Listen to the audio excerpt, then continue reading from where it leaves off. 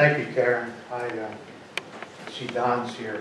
I want you to know that I'm under a prohibition, that I'm going to be tasered. When I did a talk on ticks, and it was like a tennis match, and people complained they had neck strain, so I'm going to try to be better today. Karen was talking about what I used to do. And, about 5 or 6 years ago, after I retired, I went down to Providence to visit some friends who were speaking at a conference there, and I was on an elevator. And this fella gets on me, he keeps looking at me, he goes, "Say, didn't you used to be Bob Emmons?" The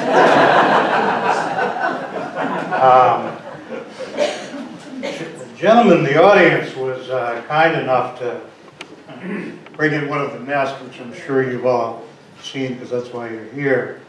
And I'll pass it around. You can actually, in the first stage, in first and second stages, which we'll talk about, the hairs are not toxic. So you can actually, if you want to pull it apart, and you can see them laying there. Note how tiny they are. How incredibly small they are when they first come out of the nest. So here it is.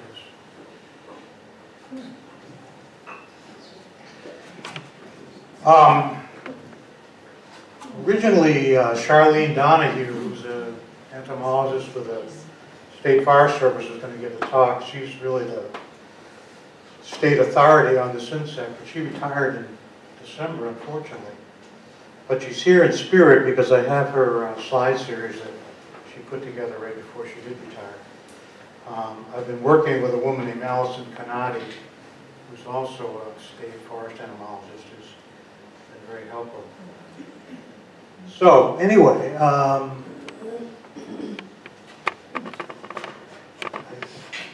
got to get used to this microphone. I was telling Pam, I was speaking at Cornell once years ago when I had one on.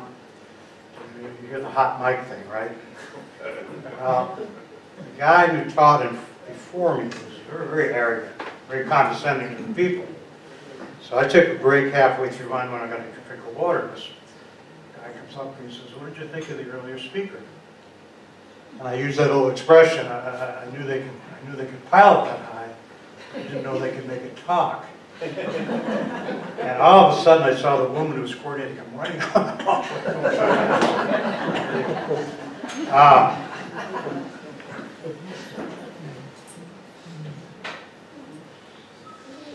Anyone recognize what this insect is known by at home? I'm sure you've all had them. This is the, wasn't going to walk.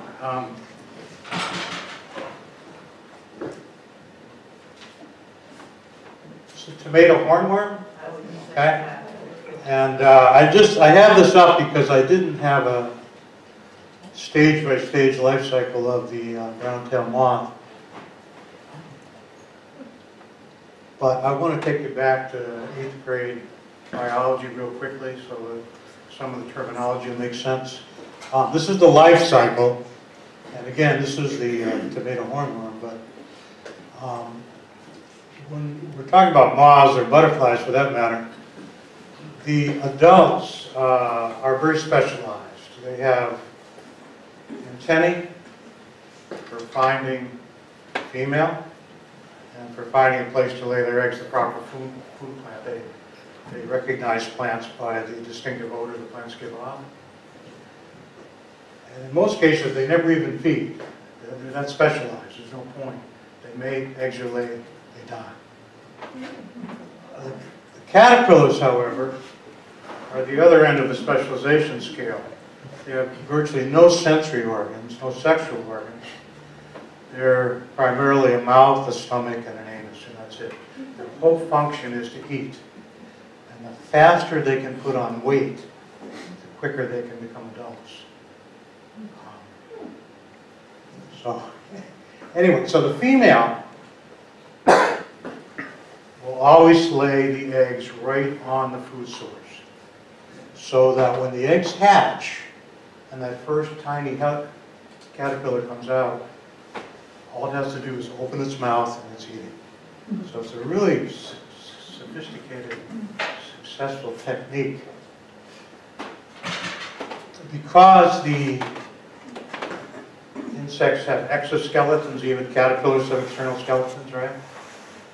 As they grow, and they grow very rapidly, they periodically have to shed that exoskeleton and produce a new one that's bigger, just like in entomology we always gave the kind of bogus example of a boy who was 10 years old and had a suit of armor, and then I think he was 12, he had to do one, whatever. But, so this is called molting. And when the insect first comes out of the egg, it is said to be in the first instar. That's the first immature stage. They're called larvae, or in this case specifically caterpillars. And then it molts, second instar, it's a little bigger, third instar, molts again. It can molt anywhere from 5 to 6 to 7 times in the case of the browntail moth. Right? And you can see they increase significantly in size. One of the rules of insect control is the earlier you can intervene, the better. Because obviously when they're very small like this, they're not doing much damage in comparison to the larger instars, feeding-wise. It's also true that if you're using an insecticide, it's much easier to kill the smaller ones. It takes a much smaller dose because of their smaller weight, and their exoskeleton is much thinner. So it's easier for an insecticide to penetrate and get into the nervous system. Anyway, if you have had trouble with a tomato worm, those big, ugly green worms, right now, where they're sitting is in this pupal case, the top 4 to 6 inches in the soil, right where your tomatoes were last year. So if you're really ambitious, you can dig them up. And if you have a small tomato area, it's actually an efficient way to do it. All right. So that's the life cycle of a typical moth in a nutshell. This happens to be the male browntail. You don't see the brown tail in this case, but what do you see its antennae? No, actually you don't. They're tucked away right in here. These are mouth parts. You see the antennae now? What do you think happened? What would cause this phenomenon?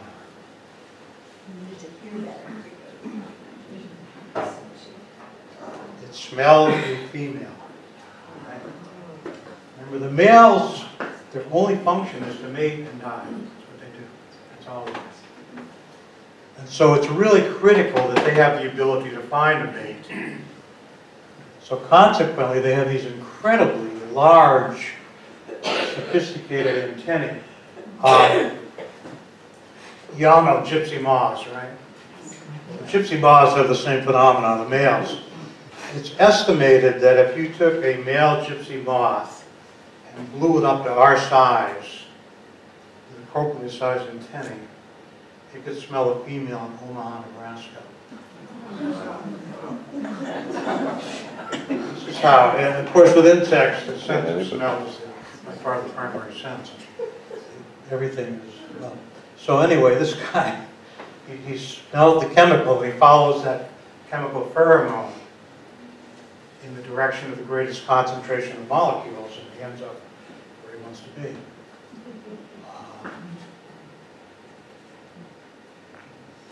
Just a quick side note. People are always curious, how do you tell the difference between a moth and a butterfly? Well, usually butterflies are pretty and moths are bland. But that's not always the case. The absolute best way, butterflies always have some type of club on the end of their antennae. Moths can have lots of different types, but never that.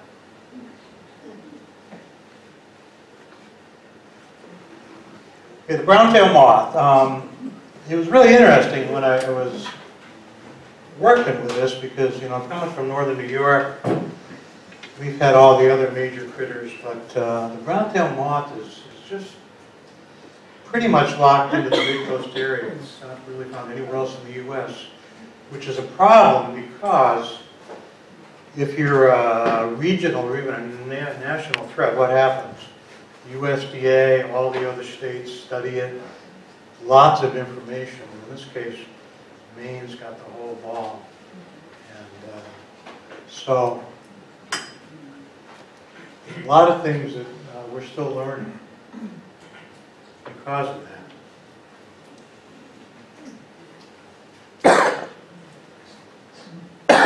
This happens to be a photomicrograph of the hairs on a tent caterpillar, but they're very similar.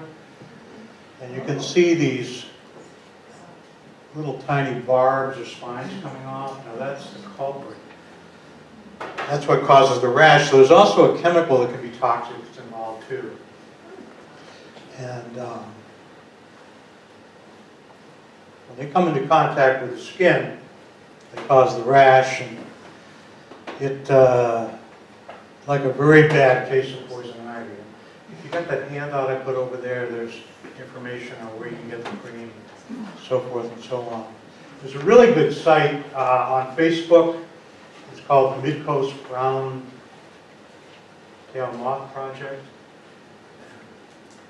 They have a lot of non-scientific observations from people who've had the rash, videos of people who've had the rash, show how bad it is. Of course, the only problem is if you do that, everyone in the world will know that you've had browntail problems now because of Facebook.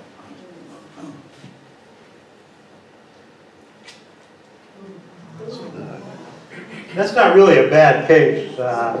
Sensitivities vary, just like they do with poison ivy. So some people get really nailed, other people it's irritating but not life-changing. I think it is in some cases. One guy I was talking to said he wanted to get his chainsaw and cut his arm off.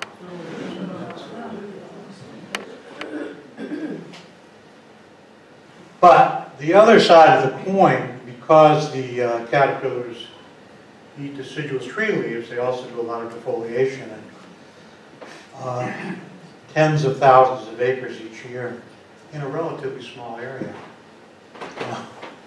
I think if I lived here, I might be a little worried about getting a rash. I might start thinking nuclear weapons or something. All right, so respiratory distress too. If you swallow the hairs, obviously that can be a real problem. There are sections in England where they have bad infestation. A few years ago, a guy actually choked to death, died because he swallowed too many of the hairs.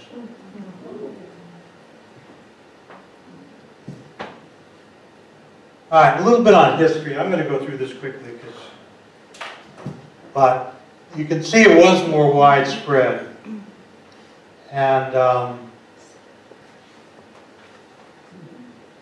the range has fluctuated, but it's gotten progressively smaller, which is a good thing.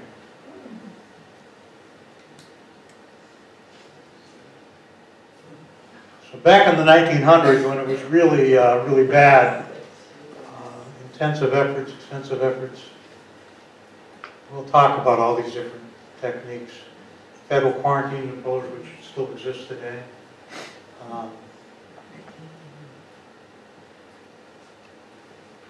So they were able to successfully knock it back pretty dramatically.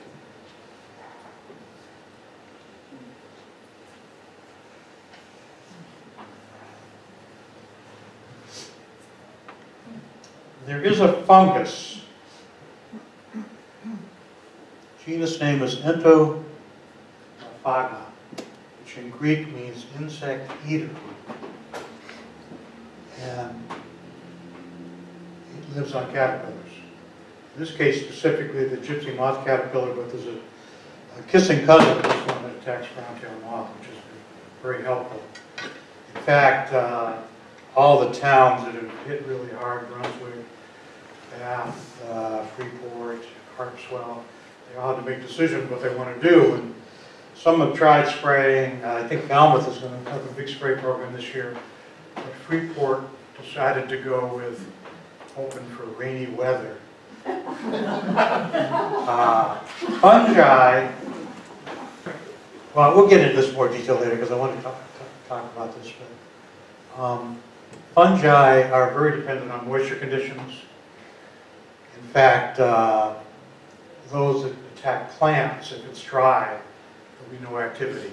If it's dry, they don't even bother to produce spores. Because when the spore lands on a plant leaf, it has to actually be in a film of water to germinate.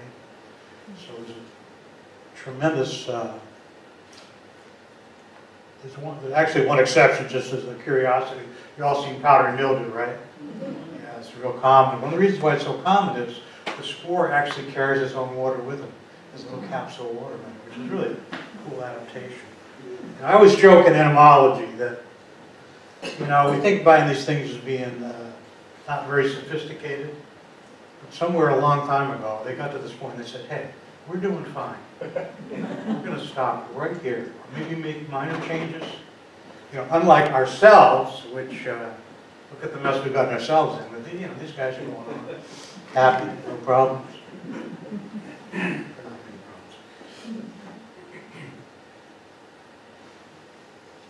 So anyway, it gets bigger, it gets smaller. So it's a public health problem, obviously.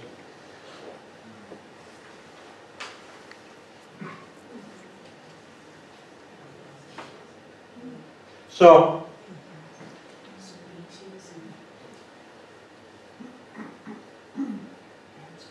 the thing that the state has attempted, and actually local municipalities have paid for the spraying themselves, with insecticides has been moderately successful, but people are so chemophobic these days that it's really hard to, particularly because you're either going to spray from a plane, or even if you're spraying from the ground, you're spraying up the trees and stuff, they drip, etc. There are a couple of insecticides that are, you can never say they're safe. It's actually against the law to say that something's safe because you can't prove that it's safe. But they're relatively non-toxic.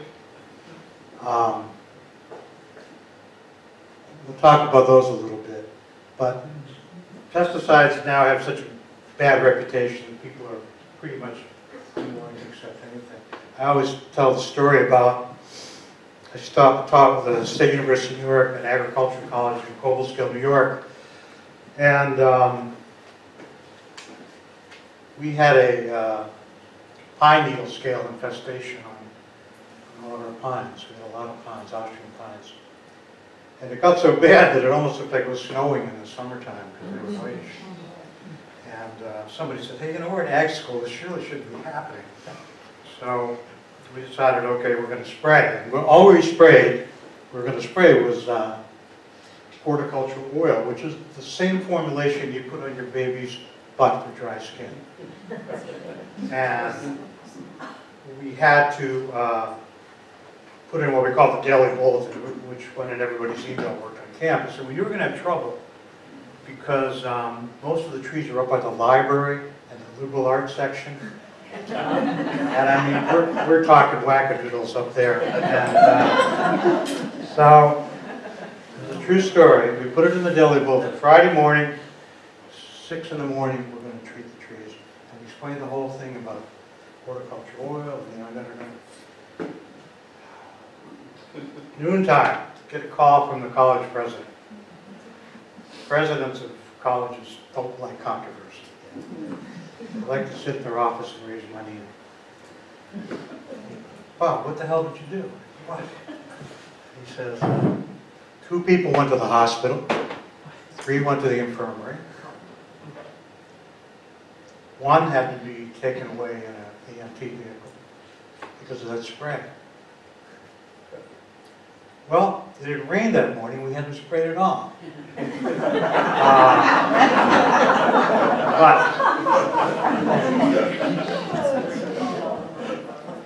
anyway, highly controversial. In fact, when I I used to work some summers for the U.S. Department of Agriculture, worked on a tree disease up in the Adirondack Mountains, which was the greatest job ever. but at the time, the USDA was spraying for gypsy moths. They were spraying RV parks, because the big way that they moved around was the eggs were laid on the RVs and then they went to work on the river. They had to quit the program because 3 times in a week the plane got shot at. What were they spraying? It was actually, what the devil was it? I don't remember now, but it was something pretty innocuous. It wasn't DDT or anything like that. As a matter of fact, it was called Dimlin. It was a growth regulator that really wouldn't affect other things.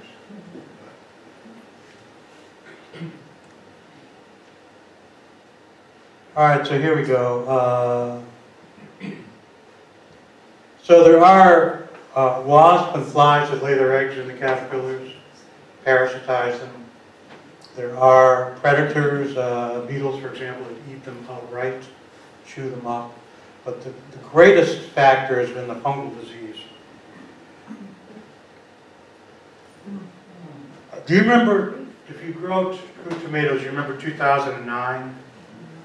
Like every tomato plant in Maine died. And it's a long, involved story, but it was because of a pathogen called Phytophthora infestans, the same thing that caused the potato famine in Ireland in the 1840s. Phytophthora means terrible plant destroyer. But it just like that, boom, boom, boom. And the reason was, 2009 we had a little over twice as much rain as normal in the summer. And in August we had moisture 22 of 31 days. And so it was just perfect for the fungus, and it just went everywhere. Just everywhere. And they got annihilated. So, anyway, the point is that moisture is the key. Now this happens to be Entomophaga mamega, which is the thing that's wiped out gypsy moth. I think most everybody here is old enough to remember that for lots of years gypsy moth was the #1 pest in the Northeast. Hundreds of thousands, if not millions of acres defoliated. Millions and millions of dollars of damage. And yet in recent years, they're still certainly around, but they've dropped off by probably 95%. And it's because of this critter right here. It was introduced back, well, let's get through that. But anyway, the point is that it's been really effective when there's moist springs and early summers. And this is the spores that it produces. The Entomophaga that attacks browntail moth caterpillars, once that caterpillar has been eaten, the fungus will produce as many as 20 million spores. And they just go shooting around in breeze.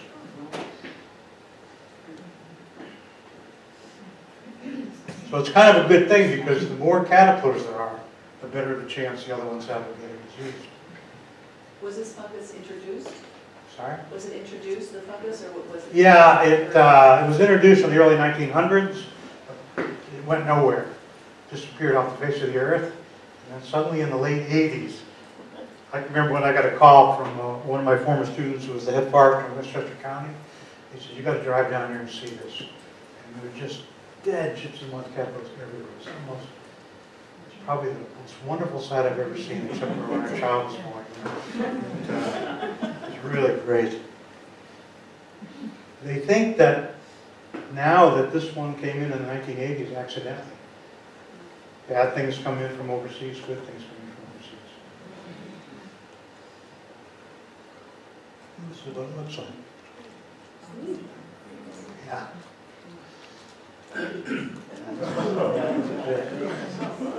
This is what Freeport is hoping for.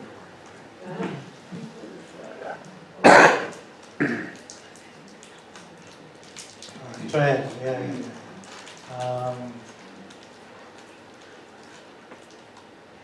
so you can see the activity, acres defoliated, and if you check carefully, a lot of these lower foliation years, you can correlate that to the fact there was no rainfall at the right time. It's kind of ironic because if we're in the browntail moth zone, we're looking for wetter conditions, so we get the fungus.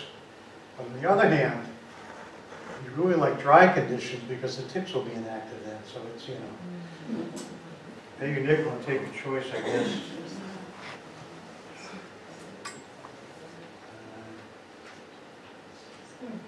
This is a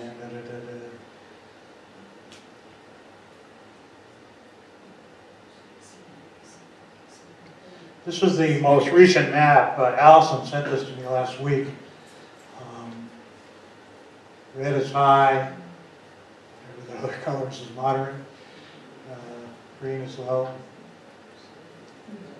So you can see it's fairly localized. So they have found the moths in Millinocket now, just recently, but not enough to really be a hassle. But you can see, you know, South Bristol, where I live, Nova Scotia is right on the edge of me. Edgecombe, severe. Which way does the wind blow? One of the big questions that's not answered is, why is it so localized? The gypsy moth took years to spread. I mean, the only reason it got out of New England and got across the Hudson River was the hurricanes of the 50s blew the females across, because the female didn't fly. She just flutters around. But the browntail moth adults are really good flyers. So it's not clear why this is going on, why they're not all over the state. And so forth. But they're all around here, obviously. On the Miles campus, they're all over the place. Down in South Bristol, we've got them all on 129. In a bad infestation, you can have 1,000 nests in a tree. And there could be 400 caterpillars in a nest.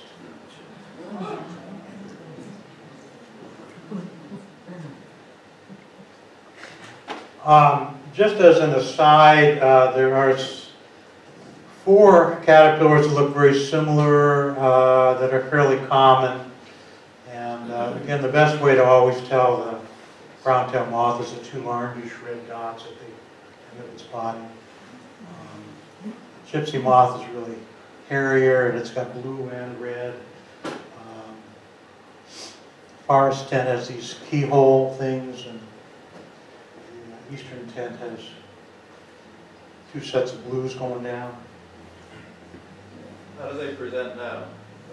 What are they, right now, this time of year, what are we looking at? I think, did you guys get the handout? Comparison of native and invasive defoliating moths. It'll actually tell you on there exactly where they are each time of the year.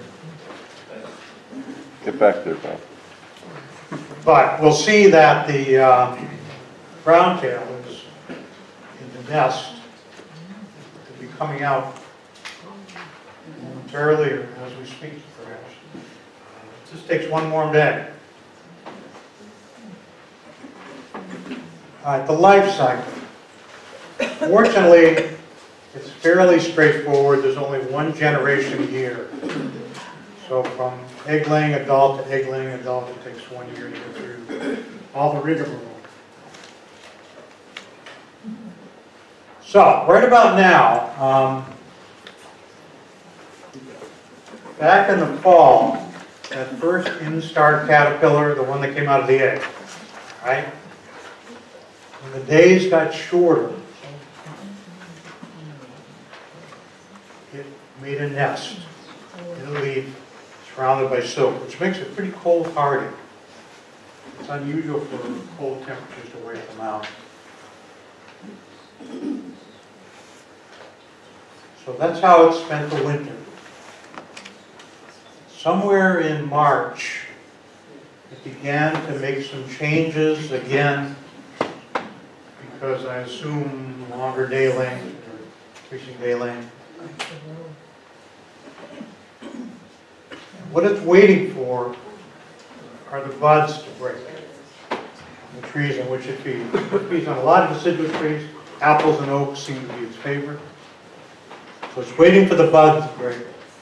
And so as soon as we get a couple of more days, they'll start to move out. And they'll actually start to feed on the buds if they're too early. So this is why, if you're going to prune them out, you've got probably 2 days.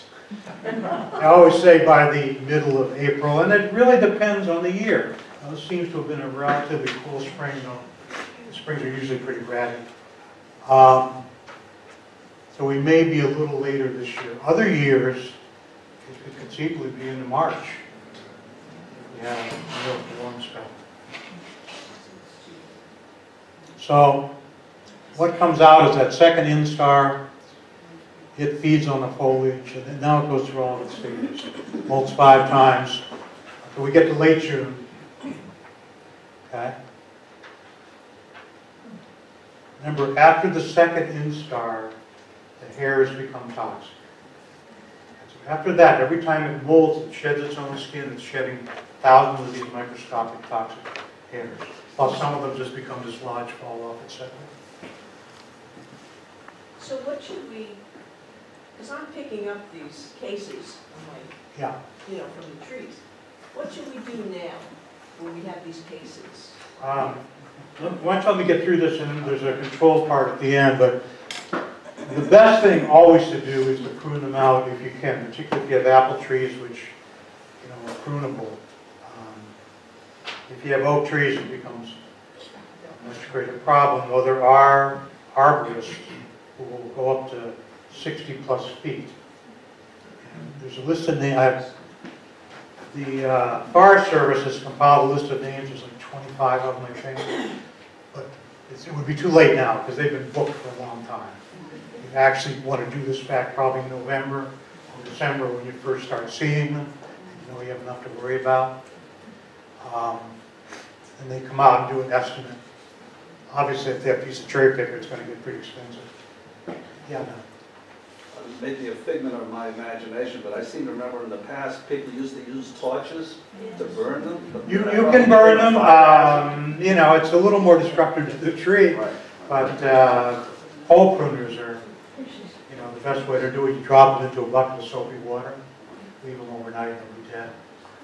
Now, if I was telling Pam that I think it's Bodenham or one of those towns, the public library has bought really long pruners and is lending them out to people.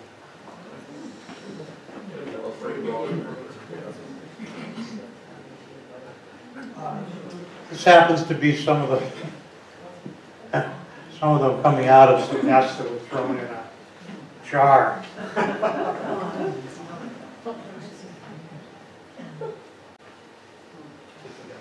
They're hungry. Yeah. All right, so now we've gotten through the caterpillar stages, right? We went from late April, May, right through into June, early July. Now it's time to go into the next stage. That last instar caterpillar has reached full size. And what that means is it's stored enough fat that it's able to go through these complex changes and become a moth, which is a big deal. Its whole body is reconfigured, its organs are reconfigured. So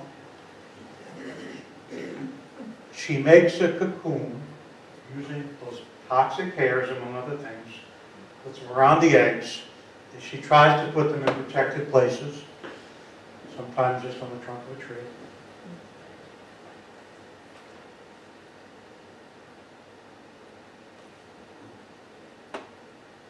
How big is the actual moth? I think there's a scale on. Let me hang on. We get to that. I think there's a scale on there. This is what you don't want to see. We had someone call us up last winter. No, it wasn't winter. It was fall, late fall. And they said we've got hundreds, if not thousands, of these on the side of our house. They said, huh, that seems strange.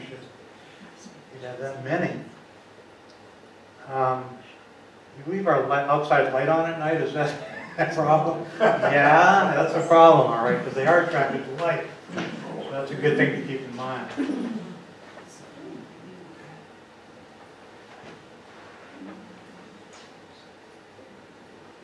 All right, so I think we're pretty squared away with that, right?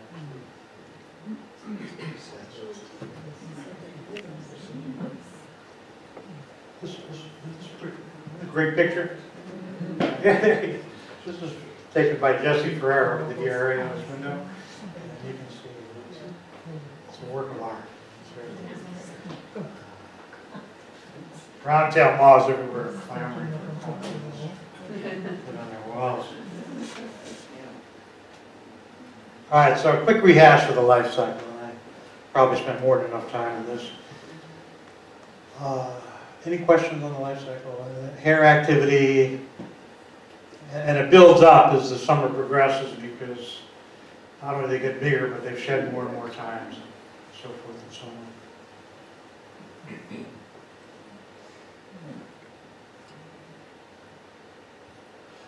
All right, so the hairs are microscopic. They blow around in the air. They're so light. They can stay toxic for 1 to 3 years. Wow. So that one handout that lists all the precautions to take if you're working in a caterpillar area. There are a number of caterpillars, different species that have toxic hairs. It's not uncommon, it's just that they seem to be particularly ferocious in this case. Why do they do that? Because they don't want to get eaten. They don't want to get predated on. When you look at an insect, when it does something, there's a perfectly utilitarian reason. They never do things for stupid reasons. Unlike some, right? Just like if you look at a grasshopper, we used to have, in our entomology class, we had one night where the kids brought in insect recipes. There was a book called Butterflies in My Stomach, and it had all these recipes. And kids would cook up everything, and we'd have cockroach pudding, and me and the other guy would have to eat it. And when we ate the grasshopper brownies, damn legs would always get caught between your teeth because they had spines on them. Why would a grasshopper have spines on its legs? Because it helps it to climb up stuff, dig in, right? And it helps it hold on in mating, and it also makes it more difficult, less palatable for birds to eat.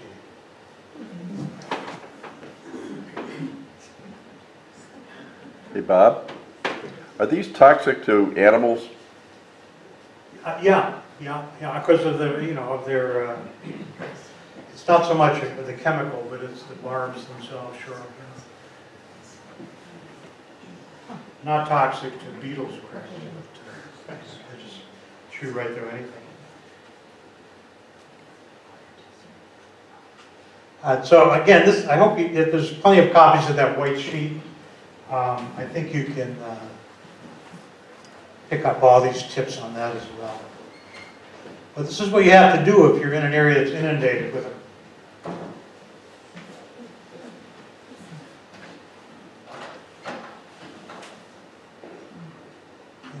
You really want to wear a respirator when you mow your lawn. But, it might be necessary. Maybe the library could get those too.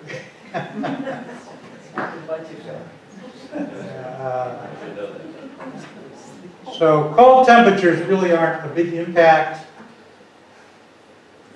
but wet, cool springs, early summers are the key.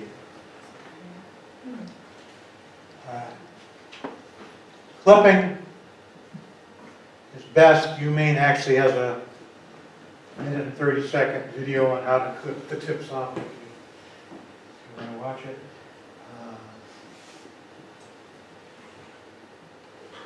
This happens to be the first group of arborists who will prune, nest out. And just go to Google or Bing and whatever, just put in Maine arborist prune browntail, this will come up. There's some people, a guy in Booth Bay, there's someone in Bath, Brunswick, and Portland, obviously. All right, chemicals, here we go.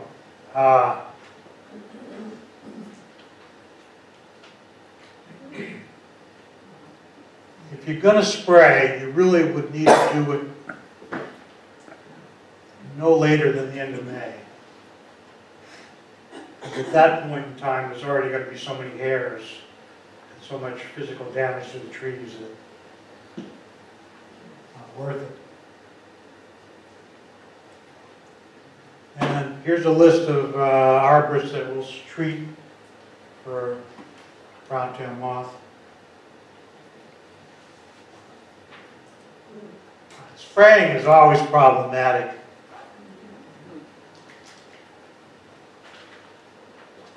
In New York State, we had a thing called chemical trespass. If you were spraying in your yard and some of the chemical went into someone else's yard, they could actually not have you arrested, but have you fined. It's pretty darn hard to spray a tree without some of it getting off target. If you make the droplets really big, they're less likely to go anywhere, but they're more likely to run off the tree very quickly and not be as effective.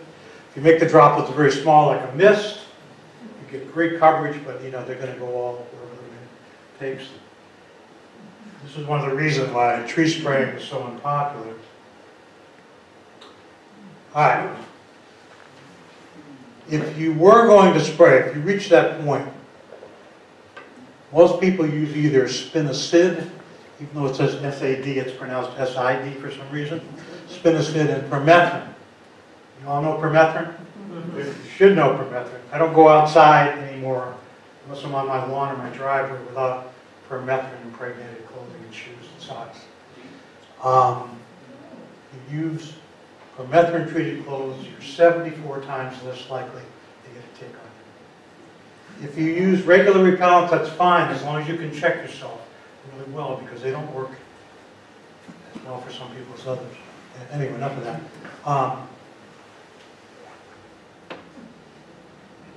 So those are the two primary materials, and BT. Talk about BT a little bit. It's a great material. It's incredibly safe. It's a biological. Unfortunately, it doesn't work super well. However, well, there's some caveats there. All right, and now we've got the lobsters. With a bullet injection. We're going to get to that. Okay. Get to that, yeah. That's a way to beat that. You all know lobstermen, right? Yeah, they're like farmers. I come from a farming, another side of farming families. The old joke, if you put 20 lobstermen in a basement, what do you have? A wine cellar, right? Yeah. A lot of my neighbors are lobstermen. They were, the lobsters were $10.50 a pound 2 weeks ago off the boat. And you know, they're still complaining, but they're hey. But it is indeed a noble profession. And lobsters they've been burned in the past by pesticides, very seriously burned by a number of them. And consequently, you can understand why they're so concerned. So, because lobsters are such a big economic factor in Maine, there are specific rules. 250 feet or less. Biologicals like BT injected directly into the tree.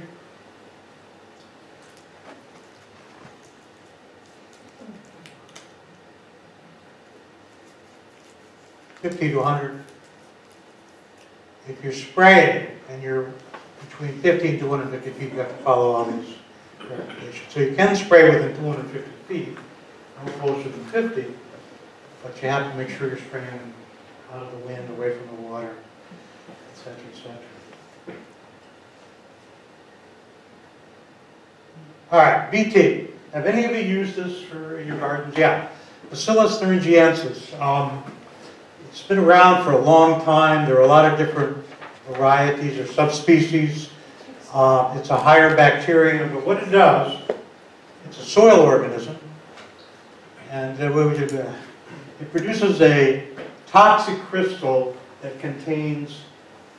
produces a crystal that has a toxic protein in the center. And if that crystal dissolves, the toxic protein reacts with the stomach of the insect and basically destroys the stomach, and the insect stops feeding and dies. Why is that important? Because one of the subspecies only works, that crystal is dissolved only in an alkaline environment, okay? So it's effective only in an alkaline environment. Mammals, birds, fish, what's the pH of their stomachs? I had too much coffee this morning, I can tell you right now. It's acidic, right? So consequently, no impact.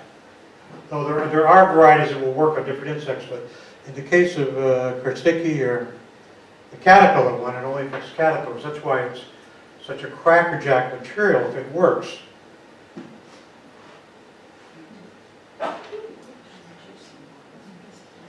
Those are the crystals.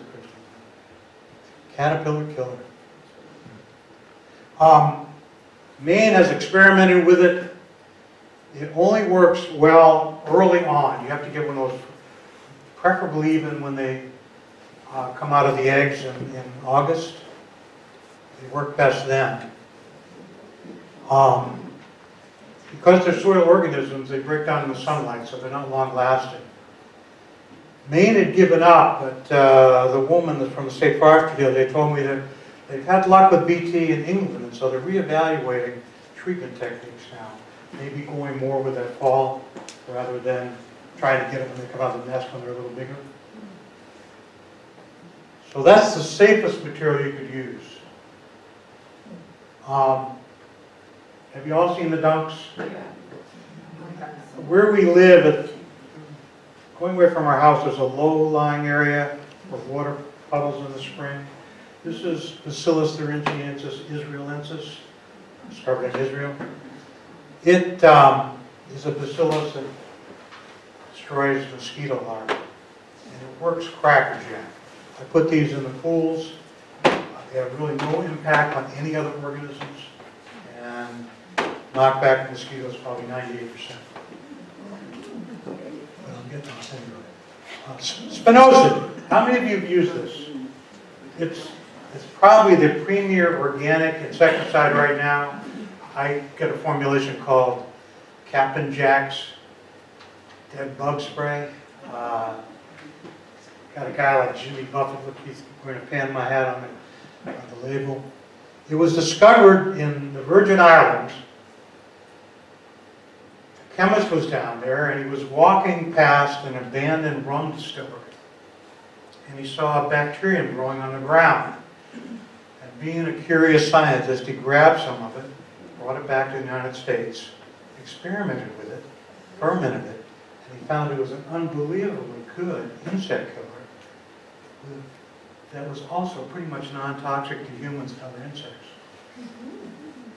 So it is accepted as an organic material. It's the only thing I use in my garden. Works really well on caterpillars, Colorado potato beetle, for example, as well. Doesn't harm beneficials generally. The only problem it has is bees. All right? However, if it's allowed to dry for 2 to 3 hours, it's no longer harmful to bees. So you spray it late in the day, etc., etc. All right, let's get near the end here. Injections. Remember the cross-section of a tree? Wait a minute. Anyway, here's the bark. Here's a layer called the cambium. Produces the phloem, which kind of takes stuff down to the roots. And then on the other side of it is the xylem, which shoots water and nutrients up to the leaves. When the phloem dies, it becomes bark. When the xylem dies, it becomes hardwood. Well, right here is where the active xylem is. So if you can stick something through that bark layer to there, the plant itself will move it up to the leaves. This is called systemic injection. This is the Mosier system. It's, if you hire someone to do it systemically, this is one of the techniques they may use. Get these little capsules, high simplicity. You just push the top down and you create enough pressure. You drill a hole, the stuff runs out of the tube into the tree, and off it goes. Within hours, it's up there. Generally, you put one every 6 inches around, but it depends. All right, so that's one technique. No spraying. It's all isolated right in the tree. Just have to remove these things safely and discard them safely. What time of year do you do that? It depends basically on what you're trying to do, you know, whether you're fertilizing or going after disease or insect. In this case, it could be either May, late April, May, or in August or September. And then there's probably 50 different techniques. This is an injector gun. Uses air pressure to shoot the stuff into the tree. So these are the safest techniques. However, you shouldn't try them on apples, because when systemic injections usually occur would be when? May. What's happening in May? Blossoms. Bees get into that pollen nectar bloom. So if you're going to do it, you're going to do it in August. So, I mean, you can do that because you can figure out how long the stuff lasted and when you harvested the fruit. But oaks, this is great for oaks where it's so damn high you can't prune the nest efficiently. All right, this is that sheet I passed out that explains some of the stuff. Let's see. Did I get everything done?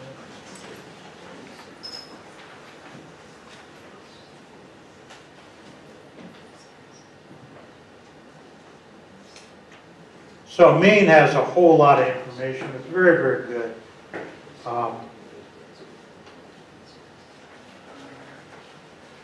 I was really impressed. This woman, Allison Gennady, I sent her a list of about a dozen questions that I had. She got back to me within 2 hours.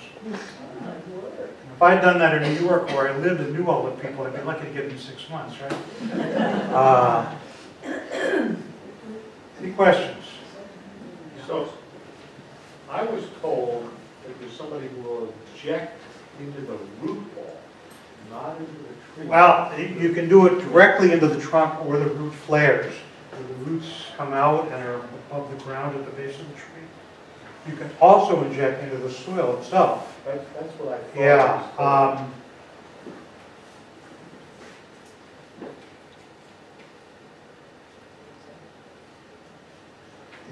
You know, as far as effectiveness, I think they all work pretty well. It comes down to the preference of the arborist, probably how they were trained to do it. A lot of people have switched over to the first two methods I showed you, that kind of thing, where you go right into the tree itself. Jack, are you familiar with what they're doing in casting there for the Dutch elm disease? Sure. The Dutch elm disease has been killing elm trees all over New England. And in casting, they're doing what you said, they're injecting something into the tree. Yeah, that's how they've saved. What's the question? What was the question? About Dutch elm disease and the American elms that have survived, basically survived by a phenomenon called chance escape. Just didn't get hit by spores, or the beetle that carries the disease. So when they're located, they are protected by systemic injection. However, there's a limit to how many times you can drill holes in the trunk, you know, over the years and so forth and so on. There was a guy at Cornell that worked with American elms for years. He actually was getting close to good resistant varieties, looked like the American elm. And then mycoplasma, that's another type of microorganism, came in and wiped out his whole skin in 3 months. The problem with trees, they live too long. You know? People don't like to study trees because it takes, researchers like to do tomatoes. It's in and out 1 year. Trees, you have to be real patient. And, anyway. Any other questions? Sir? BT, does that have a long shelf life? In other words, can you keep it out in the barn over the winter? BT? Yeah. Is it fairly dry? Yeah. Yeah. I can't answer that. Probably 3 years, couple of years. Okay. As long as it's dry, that's the key. Yeah. But the trouble is, it doesn't. As I said, it doesn't work super well to begin with, unless you get the early instars. So I'd be skeptical if you get a lot of trouble. Anything else? Yes. So it sounds as though the fungus is fairly effective, but like you buy the fungus and release it in the yard? No, there's been a lot of efforts to actually harvest it and then release it in other towns, and it hasn't worked well. Not understood why. There's so many things going on, and I think everything is so complex that you think it would work. Just like when they brought the original Entomophaga in from Europe, or actually Asia as well. Tremendously lethal there, and then it did nothing here. So many efforts to. The first thing an entomologist does when we get a new pest is you go to the country of origin, because inevitably that pest is not a problem there. If it evolved there, something else evolved to feed on it, kill it. There's always like 5 or 6 things. So, just like everybody's got enemies, no matter how simple the organism is. It's got enemies. But probably 95% of the time when they've been imported to the United States, it hasn't worked. Climate's not quite right, something wrong. Thank you very much.